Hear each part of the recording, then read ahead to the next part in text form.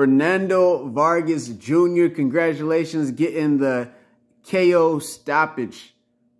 Yo, second round. The legacy continues.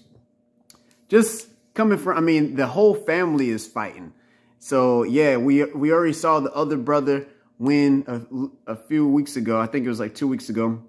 And then one of the brothers won earlier in the night. And then now Fernando Vargas Jr. was able to close the show as well. So, yeah, looking really good, really solid in there. KO.